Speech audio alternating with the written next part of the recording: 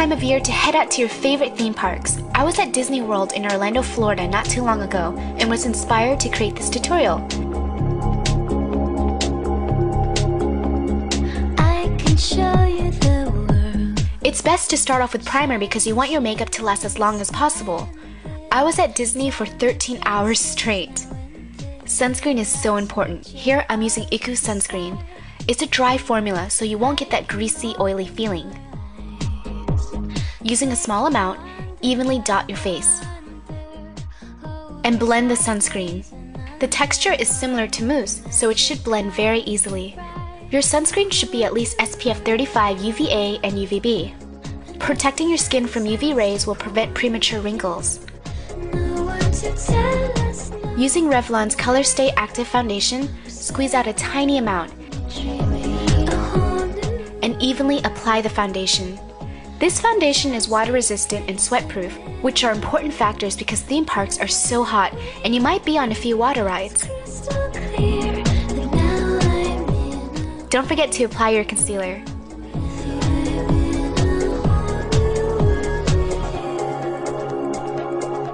Using Lancome's Dual Finish Powder Foundation and Iku's handcrafted kabuki brush, load up your brush and apply your powder all over your face to set the foundation. Unbelievable sights, indescribable feeling. You can also store this brush in the bag to use it later for touch-ups. Endless diamond sky, Quickly fill in your brows. 100,000 things to see.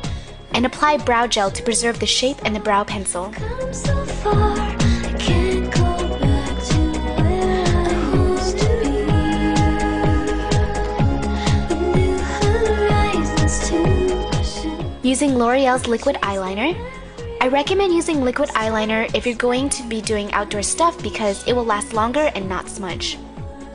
Rest your pinky on your cheek for balance and support. And start lining your eyes. And lightly feather out the end. Keep the eyeliner thin and clean. This part is optional, but I wanted to keep the cute Disney theme. I decided to add 3 dots on my lower lashes. This will give your eyes a more animated look.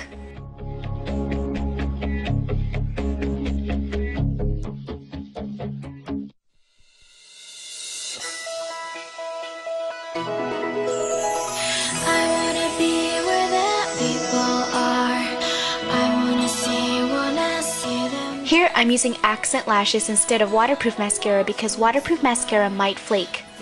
Using false lashes will not only make your eyes look more dramatic, but the waterproof glue will last long enough for an entire day at a theme park.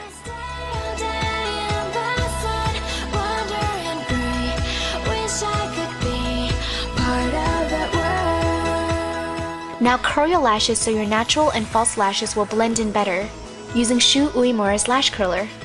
Using the liquid eyeliner again, coat your lashes with it. This will make your lashes look super natural, but darken them to a point where they will look thicker. Your lashes also won't smudge as much. Look at this top, isn't it neat? Wouldn't you think my collection's complete? Wouldn't you think I'm the girl who has... Using Bobbi Brown's Pot Rouge in Calypso Coral, or use any coral blush, dab the excess on the back of your hand, and apply this color along the apples of your cheeks. Even though you probably won't need blush because if it's hot, your cheeks will have a natural flush, you still want to look picture perfect. What's the word? Using Iku's handcrafted blush brush. This part is optional. I'm applying a shimmering highlighter on the high points of my cheeks. This will give my face a nice healthy glow.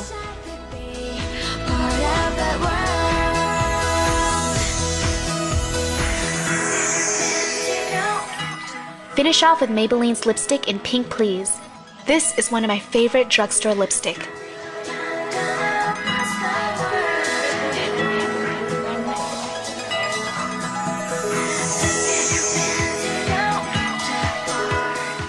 Remember to apply sunblock all over your body. And a reason why I carry Iku sunscreen with me is because you can reapply the sunscreen over your makeup without messing it up. Sunscreen stops working after 3 hours, and if you're outside, you want the best protection. This sunscreen is unique because I'm applying it over my makeup and it's not smudging it. It's mattifying my face at the same time.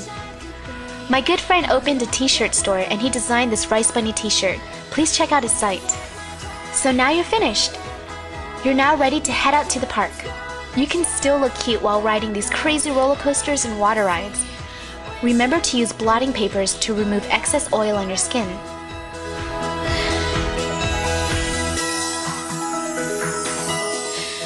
I hope you enjoyed this tutorial. Good luck and have fun. Music by Late Night Alumni, A Whole New World. And Q in Divi, Part of Your World.